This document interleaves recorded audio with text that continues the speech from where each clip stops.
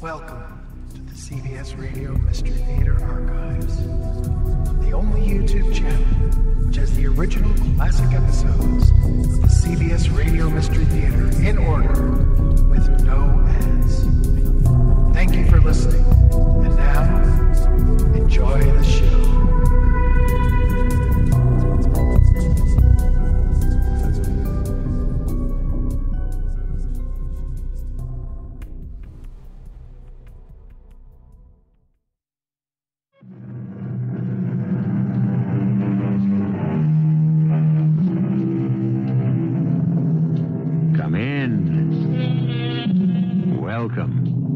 I'm E.G. Marshall.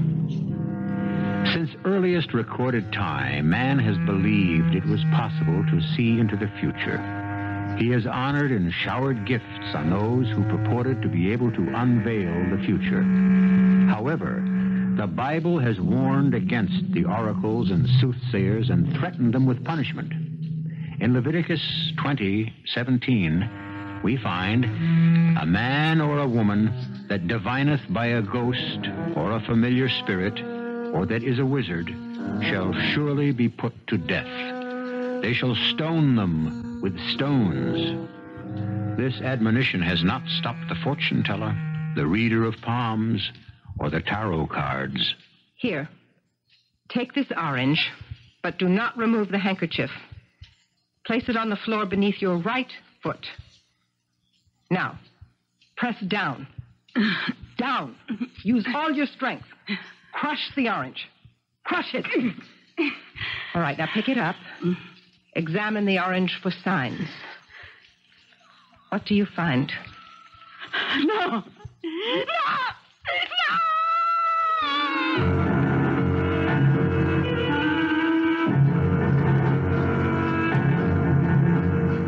Our mystery drama, They Shall Stone Them with Stones, was written especially for the Mystery Theater by Sidney Sloan and stars Teri Keane. It is sponsored in part by Buick Motor Division. I'll be back shortly with Act One.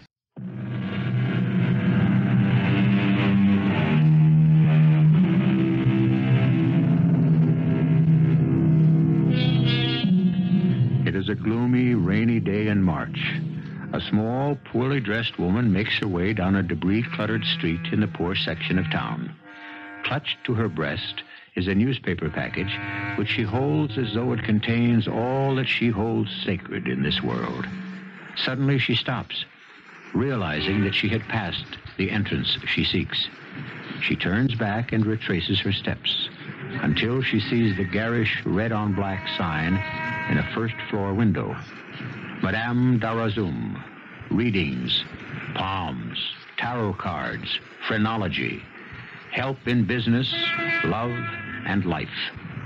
She eagerly mounts the few stone steps to the entrance and rings the bell.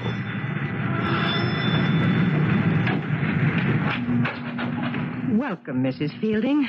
Welcome to my humble house of repose and meditation. Oh, Madame Darazum, I'm a little late. I'm sorry. Please, no excuses. I foresaw that you would be tardy. Come in, please. This way, into my tent. Tent? I am from a nomadic tribe. My ancestors have always moved over the surface of this earth.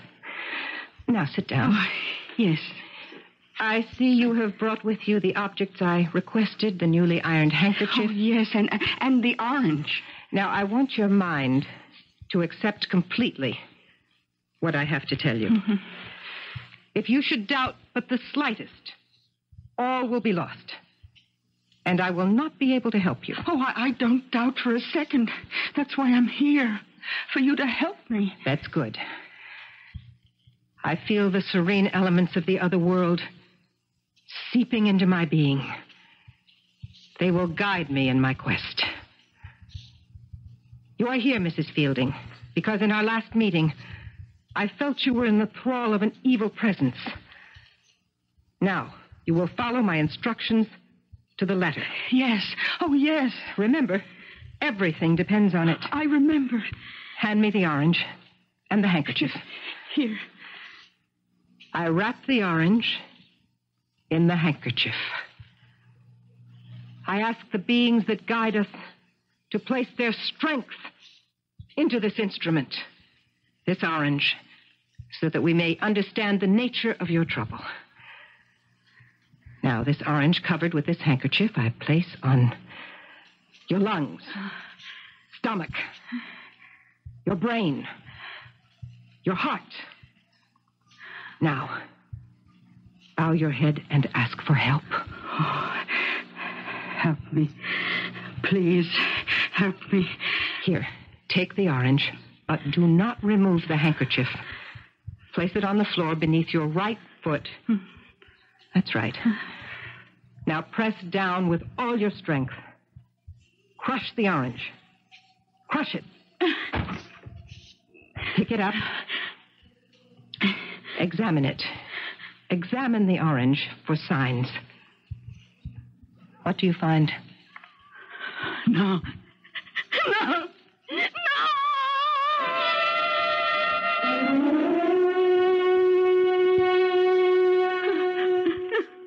That thing, that ugly thing in the orange, what was it? It looked like a lizard or a spider or something awful. It was the evil thing that infests your body and your spirit. The powers that I called on revealed it in the orange which you crushed. That ugly thing? It was a sign warning you. You are under an evil spell. Everything you possess is infected with it. Everything? Not only your person, the house you live in, the things you possess. Now, you have savings, money you've put away. Oh, very little. I can't save much on Charlie's salary. How much? Oh, $300-400. I have the bank book with me. Here, see for yourself. $457.18. Oh, we were never much for saving money. I must tell you that your money has a curse on it. You must go to the bank and draw out... Everything? No. You will draw out just $450 in small bills. You will bring the money here, and I will call on the spirits to wash the evil out of the money. Oh, I don't know. Your money will be completely safe. I will wrap your money in a cloth, sew it up, and give it back to you. Oh. You will take the package of money to your bank and put it in your safe deposit box. Mm-hmm. You will lock the package of money away for 1 year and 70 days to allow the evil in the money to disappear. And then your money will be clean. Oh, yes. Yes, I'll do that. I'll bring you the money. Now, remember this. This is most important. If you should open the package even 1 minute before the time is up, the money will turn into worthless paper. Oh, no, I promise. I promise I won't touch it for 1 year and 70 days. Oh, you expecting someone? No. Open up! Open up! Police! What is the meaning of this? Police, you're under arrest.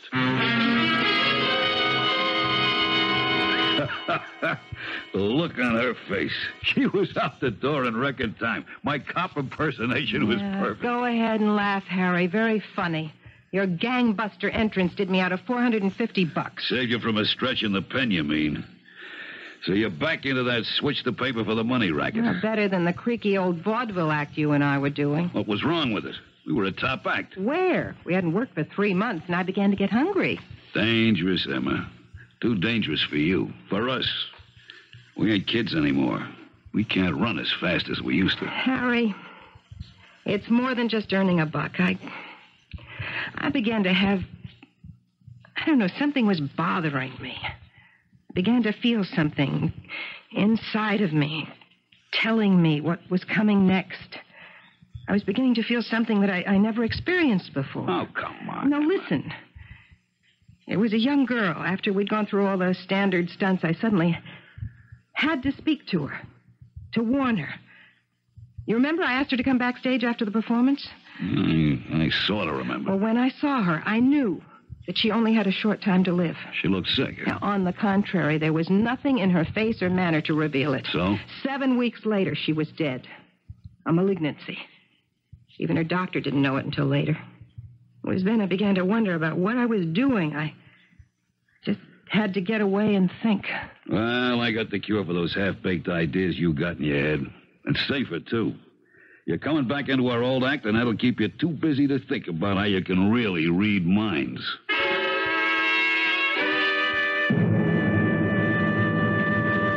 Harry, if I'd have known what you was going to try and sell me, I would have locked the door. Madame Dara Zoom and Harry Murchison. That act would have been dated in 1910. Let's go, Harry. No. Pinky, you got to listen to me. Why, what's the point? I couldn't sell a cockamaniac like yours. We got something new. Big, sensational. Yeah, what? Tell him, Emma. Tell him about how you can really see into the future. How you can read minds. Oh, come on. Will you quit wasting my time? It's true, Pinky. Tell him, Emma. You were out to the track yesterday. Yeah, well, what's new about that? I'm out there almost every day. You bet $50 on a horse. Ticket number 3541063. 8th race. Yeah. Hey, how did I bet him? Show. Right. Yeah, what did he do? He ran out of the money. You lost. Well, you're right. Absolutely right. See what I tell you? How did you do it, Emma? She read your mind. All right, let's go. No, wait a minute. No, wait. Now, you know that wasn't bad. You can really pull that stunt. Mind reading, the real thing. What have I been telling you? Now, look, there is a spot. Yeah? It's a small nightclub. It's really a roadhouse. What kind of dough? Well, it's a small joint. Money small also. But it's a good place to break in your new act. You could start tonight. What about the money? Harry, hold it. Pinky's right. We got to break the act in. We'll take it, Pinky. Oh, good, great. You know, I got to hand it to you, Emma. You sure knocked me cold with that one. Even my own wife don't know I lost her. She was out in the track with me. Well, I'm sorry to have to shove you out like this, but I got a million people waiting to see me. So, look, go out this side door here. Yeah. Okay, Pinky. We'll be seeing you. Right. Call us, huh? Bye. Well, how do you like that? We got a job, and it's only a beginning. How'd you do it, Emma? You really read his mind? No such luck. I was sitting next to the wastebasket. I saw the torn stub of a race ticket lying on top of the other waste paper. I could read the amount, date, ticket number, and race without any trouble. The rest I just put together. It was a good guess. He wouldn't have thrown the ticket away if he'd won. May I have your attention, ladies and gentlemen? Madame Dara Zoom, known all over Europe and Asia for her great psychic gifts, will entertain you with a demonstration of her powers. I will go among you, and by your concentration and her telepathic skill, Madame Dara Zoom, blindfolded, will look into your innermost thoughts and perhaps be able to warn of dangers lurking ahead. Now, ladies and gentlemen, Madame Dara Zoom. Are you ready, Madame Dara Zoom? I am ready, Mr. Murchison. I am standing next to a person, Madame Dara Zoom. You are standing next to a lady. You are correct. She is holding a valuable object in her hand. If you had a thought about it, what would you say? The lady is showing you a watch. It is an old watch. One more bit of information. Concentrate. It was given to her by her father, who is no longer living. Thank you, Madame Dara Zoom. Thank you. Now let us try something more difficult. I am facing an individual. You are speaking with a gentleman. That is correct. Now he shows me something important. Can you identify it for the assembled audience? Wait. I see a small card. Numbers on it. It is a Social Security card. Correct. Absolutely correct. Can you give us the first 3 digits? Think. Separate your lines of communication. Oh, I know you can do it. I have a 2. Right. Go on. I have a 7. Go on. Don't stop. I have a 0. The first 3 digits are 270. Wonderful. You are absolutely correct, Madame Dara Zoom. No, hey, wait a minute. Just a minute, sir, please. No, it's a trick. It's just a trick. You were giving her signals. What do you want me to do? Just give me the rest of the numbers on my Social Security card, if you can. Very well. Now, I want you to think of only one thing. The numbers. Okay. I'm thinking. The numbers are 2, 7, 0. Yeah? 0, 1, 0, 8, 4, 9. Is that correct, sir? That's right. Whoa. That is right. Thank you. Now, for myself and Madame Darzoum, I say good evening. We shall be back for the next No, there's something else. I must speak. Madame Darzoum will be back later. No, I must speak now. There is a woman at the table behind you. Madame Darzoum, you are tired, weary from your telepathic feats, and I... That woman is wearing an opal brooch. Yes. Would you hand the brooch to Mr. Murchison, please? Very well. I'm holding it in my hands.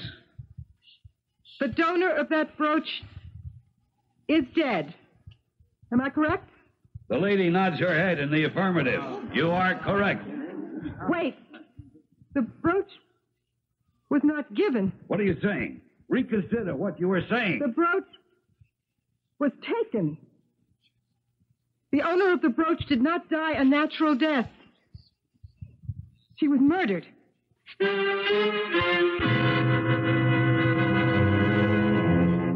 A flash, a momentary revelation. The dark curtain that veils the future and covers the secrets of the heart and mind is flung aside. If only our fortune teller could know what this sudden stab of light in the darkness would do to her own life, she might have hesitated, might have kept the secret suddenly opened to her closed forever. I'll be back shortly with Act 2.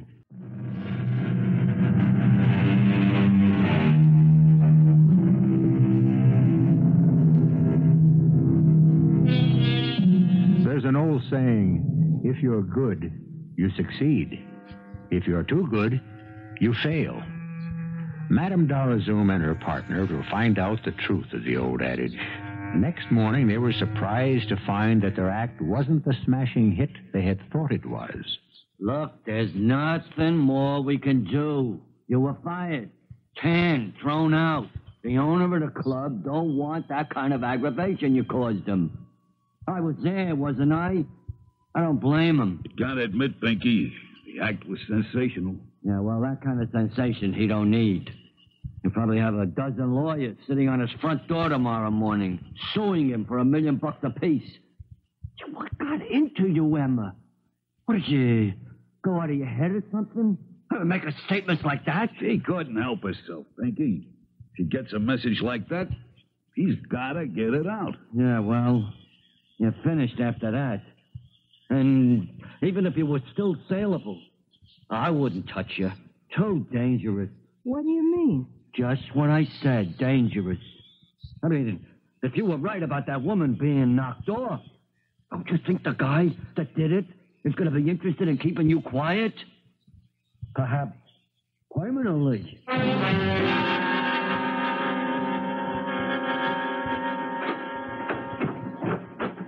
Well, our return to show business had a very short life. Who are you blaming, Emma? Oh, Harry, I'm sorry. I know how much you wanted to get the old act going. You went too far. Could have been a real moneymaker. Now, no use crying. Better get our clothes packed and get out of this hotel. Out of work, we can't afford it.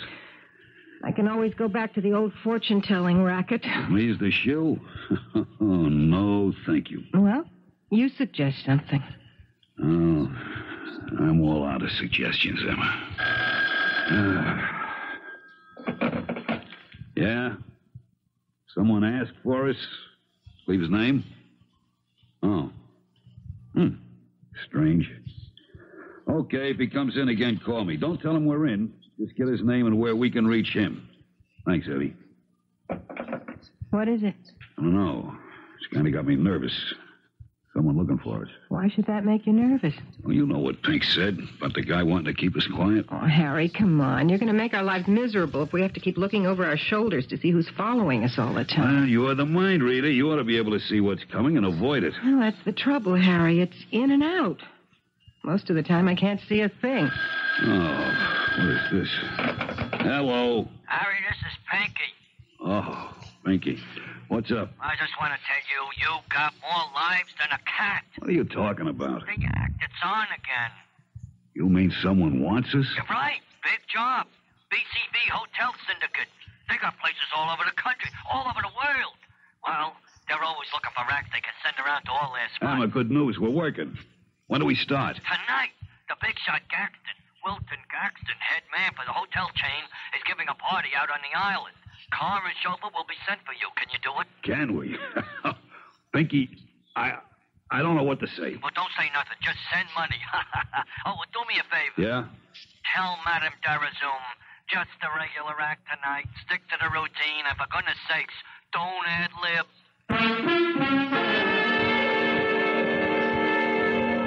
Welcome to Weatherwell. I've been looking forward to this meeting. Well, thank you, Mr. Gaxton. Oh, please, no formalities. My name is Wilton, Harry. Well, that's great, Wilton. That's the way I like things. Easy, relaxed. That's the way we're going to have them, Harry. And you are? Emma. Emma? Not a very glamorous name. Well, I don't know. It is something of a surprise, considering... Considering my ability to read minds? Well, yes. Maybe that's a bit overrated, too, Mr. Gaxton. Wilton, please. Look, Wilton, Madame's just being modest. She's really great. Well, that was the impression I got the other night during your performance at the Douglas Inn Roadhouse. Oh, you were there? Emma and I kind of wondered where you'd caught the act. Oh, I was there. I was very much impressed. It was a truly sensational performance, Emma. Thank you. You flatter me. Isn't it getting rather late to give a performance for your guests? Guests? Yeah, Pinky said you wanted us to come out here and entertain your guests and get another look at the act yourself. Oh, I don't know where your agent got that idea. But he told me you had a big party going, and you... Well, I'm certain that you misunderstood him. Well, what did you bring us out here for, Mr. Gaxton? Let us say that I'm enchanted with your performance, Madame Darazoum, and I would like to see it again. Just for you alone? Why not?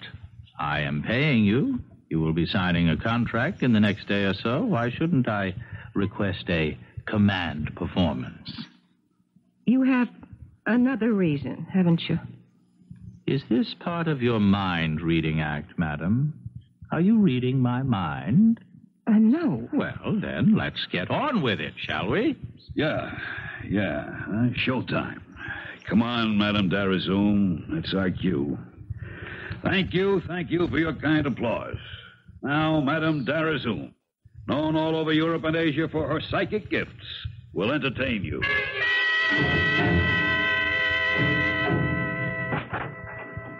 Your quarters, I think you will find them comfortable. Just one thing. Tomorrow morning, we'll be wanting to get back to the city. You will be driven back, Harry, the way you came. When does this tour start? I understand we're to visit and play the many hotels on your circuit. I'm not familiar with the arrangements, Emma. Perhaps your agent, Mr. Shears, could brief you on that? All right. We'll talk to him. Yeah, Pinky should know. Then I shall bid you good night. Oh, Mr. Gaxton? Yes? You asked us to go through our act tonight for you alone. Well, why not? I wanted to see what I was buying. When we finished, you gave us no indication of your feelings about it. You didn't applaud. You didn't even smile politely. Were you disappointed? Well... You were disappointed.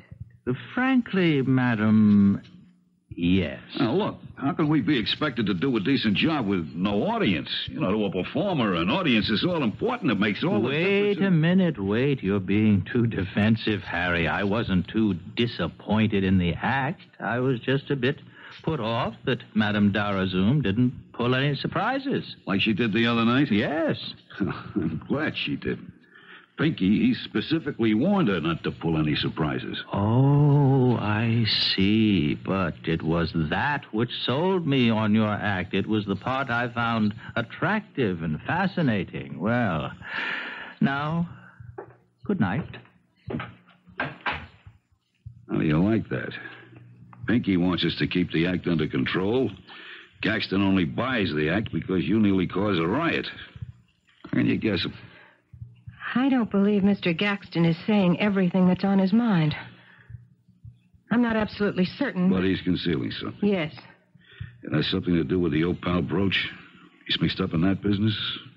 Or it could be... I'm not completely sure, but why don't you say it, Harry? Murder.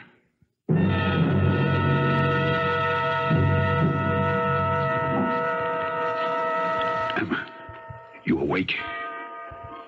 Yeah. Nearly 7, isn't it? Just. I haven't slept a wink. I've been running the whole thing over and over in my mind. The little shiny iron ball rolling around in my head like a pinball machine. What do you come up with? Tilt. Just don't believe it. What I've been wondering about is what relationship was the woman with the brooch to Gaxton? Look, let's stop playing cops. We're only a couple of performers trying to make a buck. We are not the police. We have nothing to gain and plenty to lose by kicking this out into the open. Yeah, I agree. What's more, it'll kill the job. The contractor working the hotels he heads up. We'd be crazy to burn up our own meal ticket. You're right, Harry. We'd be crazy to do it, but something tells me we have no choice. What do you mean, no choice? We keep out of it. No, nothing. Somebody asks. Harry, if Gaxton is implicated, he won't wait. He won't give us a chance to play it anyway, but his way. His way? Look, we know something, or he thinks we do. We're in trouble. Yeah. Better get dressed. We're getting out of here. How? We're supposed to get a ride back, aren't we? We're not waiting. Hello? Hello? Who are you calling? Going to get a taxi. There must be a local taxi company out here. Start packing. Hello?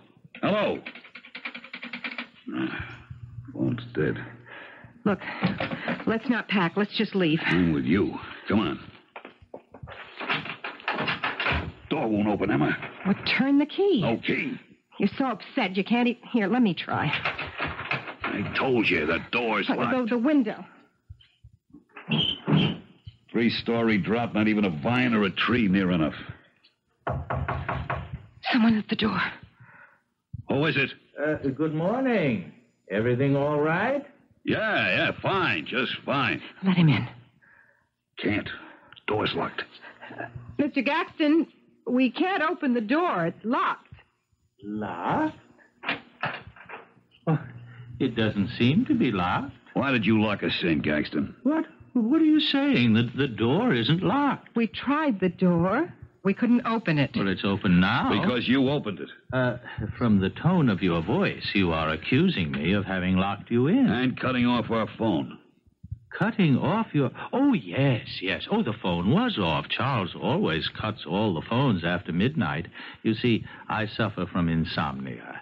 And if the phone should wake me, I have great difficulty getting back to sleep. You have an answer for everything, don't you? I assure you that it is the truth.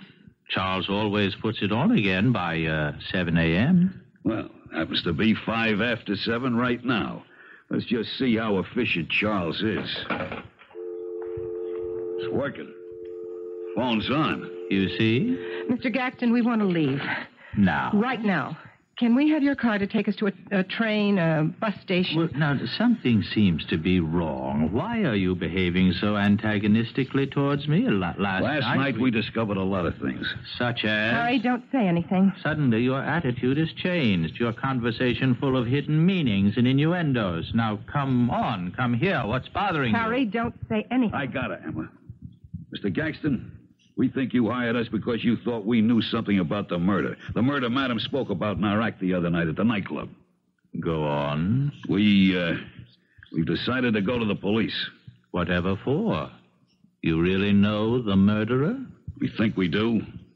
Maybe you do, too. What? Oh, that's funny. That's very funny. It sounds as though you're accusing me of murder.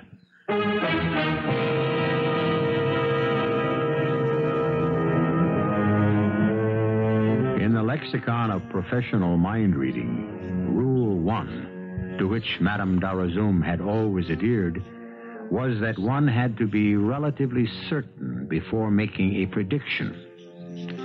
Harry's blurted-out accusation of Wilton Gaxton violates that rule. She was anything but certain of his guilt or his motives, and there is now in the back of her mind a feeling that nothing but disaster can result. I'll be back shortly with Act 3.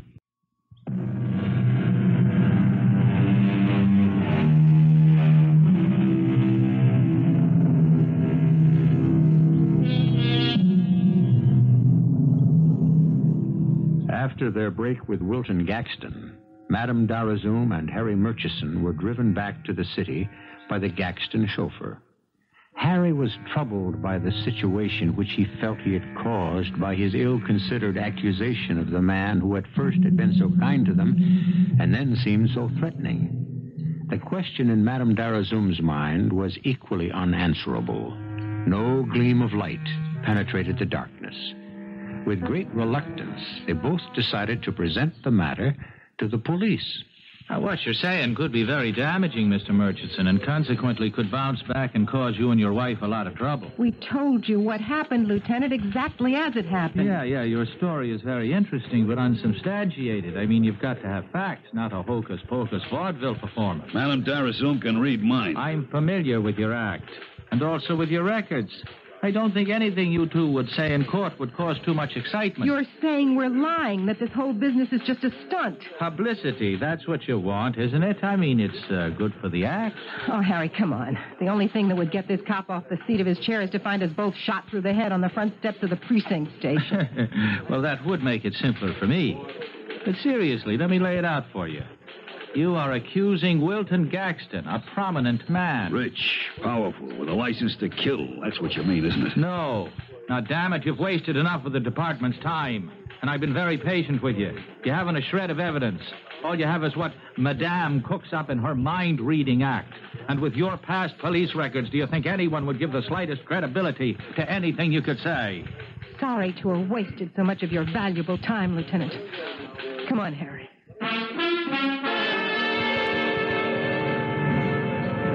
Well, that was a waste of time. You wanted to go to the police, Harry. I knew what the answer would be. Let's grab a taxi and get back to the hotel. We gotta check out before 1 o'clock or we're stuck for an extra day. And with our bankroll, don't you think a bus would be more sensible? Taxi! We haven't got time for the bus. Taxi! Taxi! Get in, Emma. Shelburne Hotel driver. What's our next move, Harry? We gotta get lost. Run. Hide. Anything. Not the mind-reading half of the act, but I can feel something. I don't like the way it feels. Where? Where can we go? We gotta make a buck? If only we could have gotten an advance on the job with Gaxton. Yeah, if... Maybe Pinky was smart enough to get an advance. No good. He'd have to give it back to Gaxton if we weren't going to take the job. Job? What job? There never was one. It was only Gaxton's way of getting us, setting us up for the knockout. That car, alongside. Look out, there's a gun! Hey! Hey! Stop! Stop! He's been shot! Oh, help me! Help me! My husband's been shot!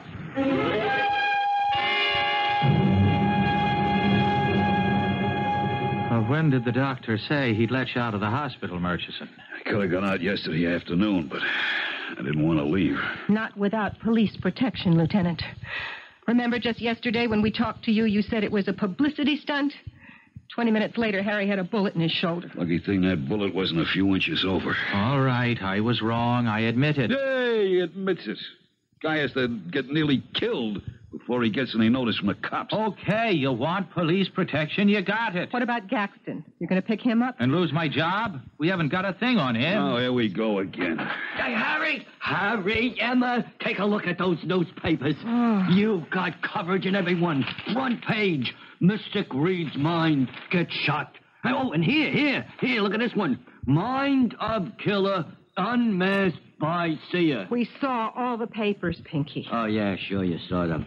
But do you know what this means? It means some nut is trying to kill me. That's what it means. I don't think it was you he was after, Harry. I'm certain that it's Madam here who's being hunted. Who's this?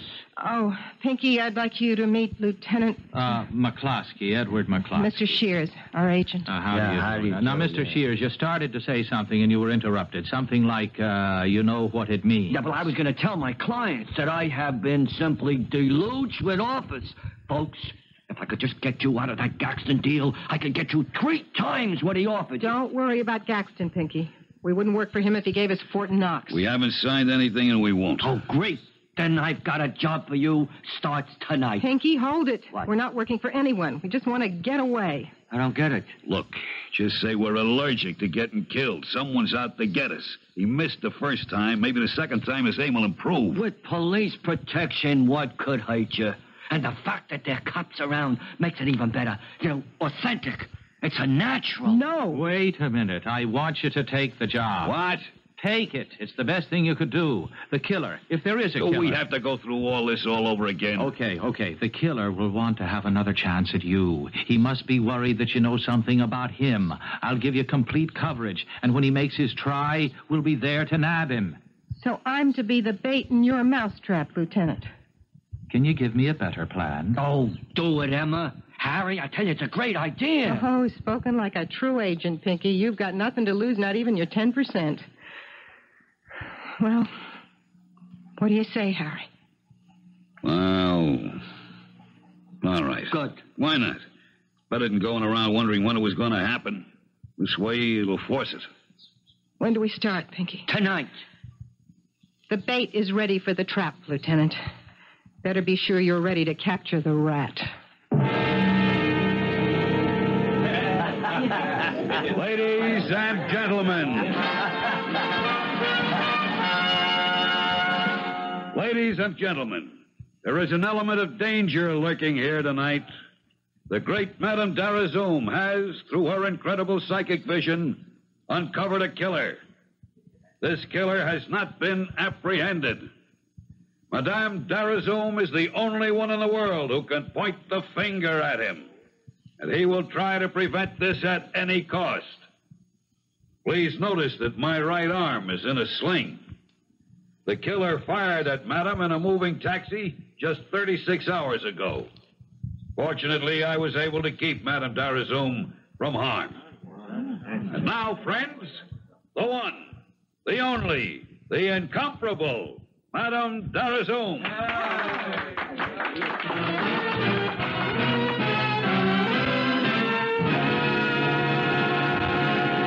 Oh, you were a smash, Emma. Yeah, well, I'm exhausted. The strain was just too much. But he didn't show. I was watching all through the act. I didn't feel he would, actually.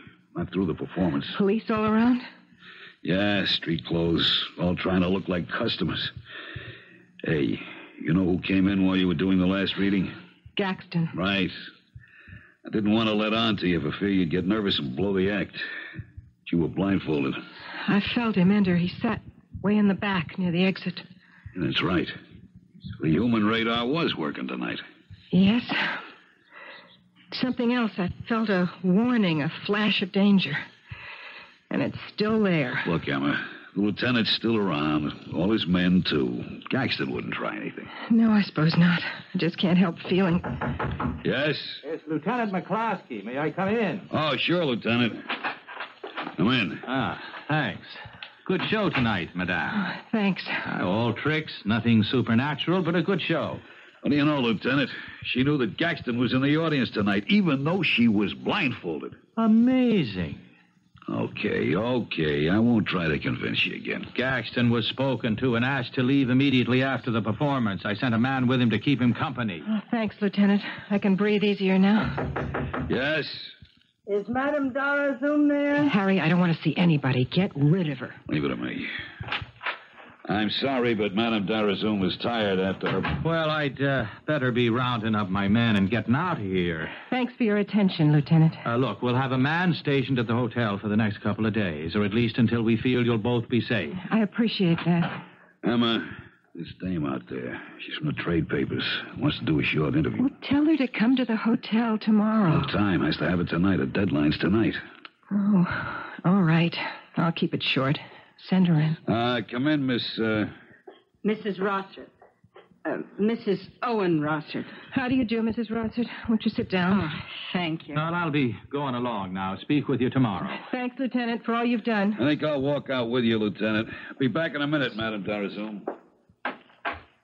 Now, what can I do for you, Mrs. Rossard? You can die, Madame Darazum. What? Don't you know me? You addressed your remarks to me just a few short days ago. Perhaps this opal brooch will refresh your memory. And this gun will wipe out the picture forever. Wait.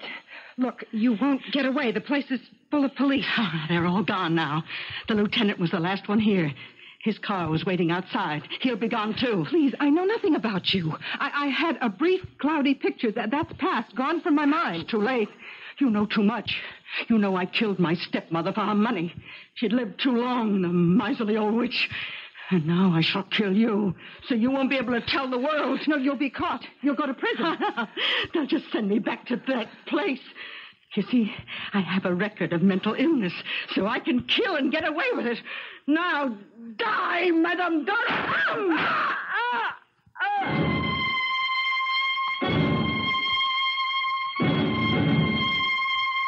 The doctor says the wounds were both superficial. You'll be out of here inside of a week. Looks like you and I are playing more time in hospitals and on the boards. Oh, I think our trouble is over.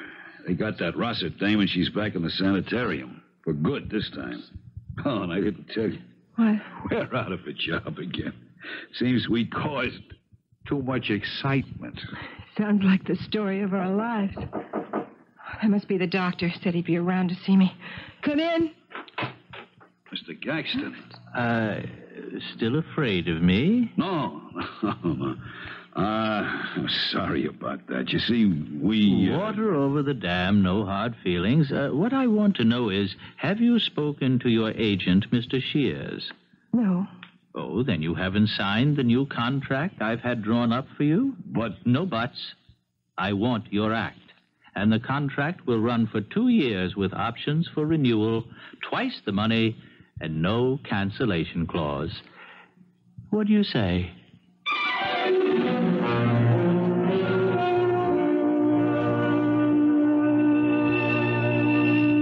In all her predictions, her projections into the future, Madame Darazum had not seen even the hazy outlines of her own life and future career. Now it was being presented to her in rosy detail by a man whom she had doubted and feared. She would have been the first to acknowledge the fallibility of her divining. I'll return shortly.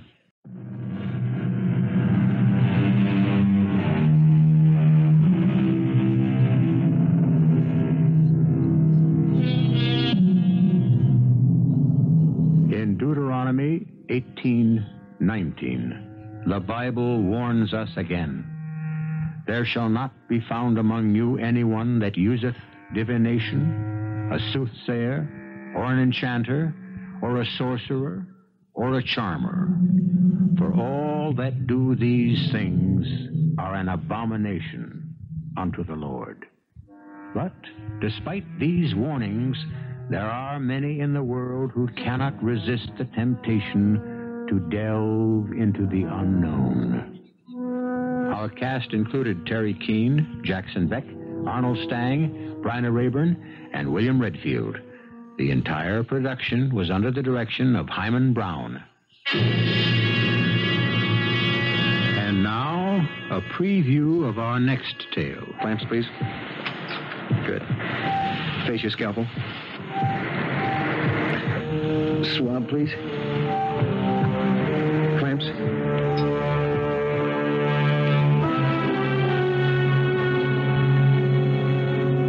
How'd it go, Brian? No problem. Finally got in touch with Mr. Clay's daughter-in-law. She and her husband are on their way into the hospital, breathing fire. About what? Well, they felt they should have been consulted about the operation before it happened. Simple appendix. Why not? Dr. Marshall. Yes, Dr. Schaefer. What? Respiratory failure. Why didn't you tell me sooner? No, I'll be right up. Mr. Clay? Yes.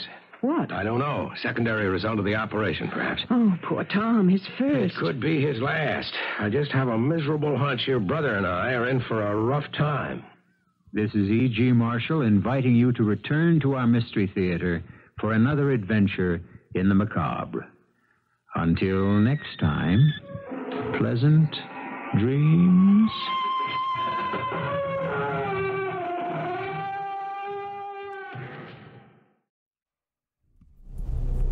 I hope you enjoyed this episode of CBS Radio Mystery Theater.